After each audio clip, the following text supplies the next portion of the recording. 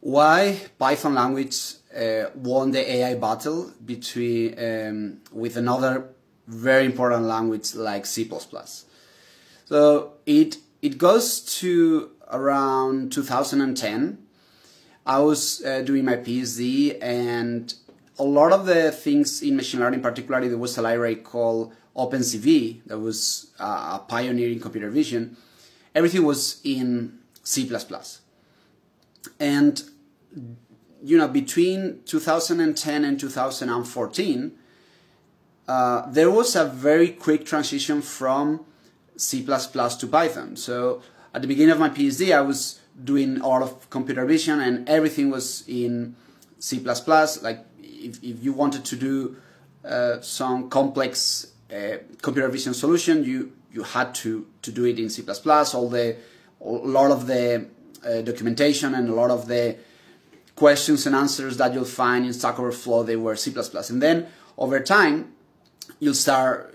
I noticed that everybody was doing Python, and at some point, I was trying to find some to solve some bugs or solve some problems in C++, and most of the solutions I found was in Python, right? So I believe that the reason for this transition was that C++ is a very complex.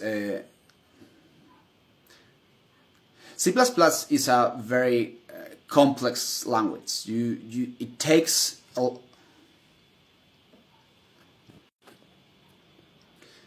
C++ is a very complex language. It requires a lot of effort to be able to code anything, while Python is much easier. But C++ is maybe 10 times faster than Python when you compile it, right? I believe that the key reason why Python won over C++ is realizing that it is the time of the developer is much more expensive than the advantage that you can get when you have a language that is 10 times faster. So I think that's the key. The reason why Python is so successful is because it takes less time to develop.